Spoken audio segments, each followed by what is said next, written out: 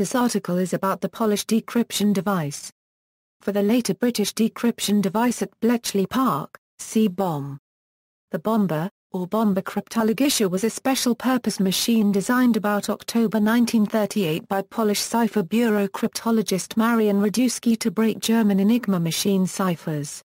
History: the German Enigma used a combination key to control the operation of the machine, rotor order, which rotors to install, which ring setting for each rotor, which initial setting for each rotor, and the settings of the Stecker plug board. The rotor settings were trigrams to indicate the way the operator was to set the machine. German Enigma operators were issued lists of these keys, one key for each day. For added security, however, each individual message was encrypted using an additional key modification. The operator randomly selected a trigram rotor setting for each message. This message key would be typed twice and encrypted, using the daily key.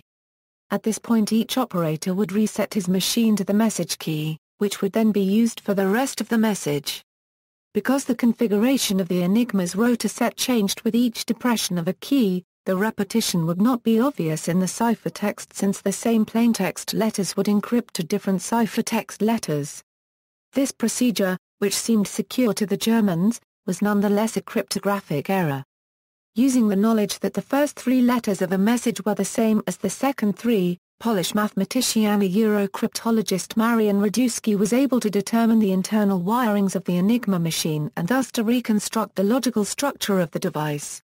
Only general traits of the machine were suspected, from the example of the commercial Enigma variant, which the Germans were known to have been using diplomatically. The military versions were sufficiently different that they presented an entirely new problem. Having done that much, it was still necessary to check each of the potential daily keys to break an encrypted message. With many thousands of such possible keys, and with the growing complexity of the Enigma machine and its keying procedures, this was becoming an increasingly daunting task. In order to mechanize and speed up the process, Rejewski, a civilian mathematician working at the Polish General Staff's Cipher Bureau in Warsaw, invented the Bomba cryptologiczna, probably in October 1938. Each bomb essentially constituted an electrically powered aggregate of 6 enigmas and took the place of some 100 workers.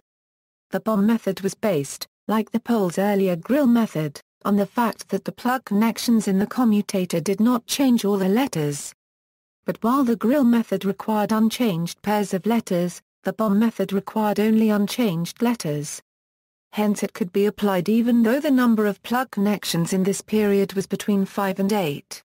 In mid-November 1938, the bombs were ready, and the reconstructing of daily keys now took about 2 hours. How the machine came to be called a bomb has been an object of fascination and speculation. One theory, most likely apocryphal, originated with Polish engineer and army officer Tadeusz Lisiecki. He claimed that Jerzy Rankin Kublankstrom I named the bomb after an ice cream dessert of that name. This story seems implausible, since Lisiecki had not known Rankin Kublankstrom I. Rejewski himself stated that the device had been dubbed a bomb for lack of a better idea. Perhaps the most credible explanation is given by a Cipher Bureau technician, Czar Ibdaluski. Workers at BS-4, the Cipher Bureau's German section, christened the machine a bomb, because of the characteristic muffled noise that it produced when operating. According to a top-secret U.S. Army report dated June 15, 1945, a machine called the bomb is used to expedite the solution. The first machine was built by the Poles and was a hand-operated multiple Enigma machine. When a possible solution was reached, a part would fall off the machine onto the floor with a loud noise. Hence the name bomb. Up to July 25, 1939, the Poles had been breaking Enigma messages for over 6.5 years without telling their French and British allies. On December 15, 1938, 2 new rotors, 4 and B, were introduced. As Rejewski wrote in a 1979 critique of Appendix 1, Volume 1, of the Official History of British Intelligence in the Second World War, we quickly found the wirings within the new rotors, but their introduction raised the number of possible sequences of drums from 6 to 60. And hence also raised tenfold the work of finding the keys. Thus the change was not qualitative but quantitative. We would have had to markedly increase the personnel to operate the bombs, to produce the perforated sheets and to manipulate the sheets. Harry Hinsley suggested in British Intelligence that the Poles decided to share their Enigma-breaking techniques and equipment with the French and British in July 1939 because they had encountered insuperable technical difficulties. Rejewski rejected this. No, it was not cryptologic difficulties that prompted us to work with the British and French, but only the deteriorating political situation. If we had had no difficulties at all, we would still, or even the more so, have shared our achievements with our allies as our contribution to the struggle against Germany. See also, Polish Cipher Bureau. Bombe machine, inspired by Rejewski's cryptologic bomb, that was used by British and American cryptologists during World War II to decrypt German Enigma ciphers. Cryptanalysis of the Enigma. Rejewski sheets, device, invented about October 1938 by Henryk Rejewski and called perforated sheets by the Poles, that made possible the recovery of the Enigma's entire cipher key. Notes: Marian Rejewski, The Mathematical Solution of the Enigma Cipher, Appendix E to decryptologiczna, Enigma, 1984, pages 290.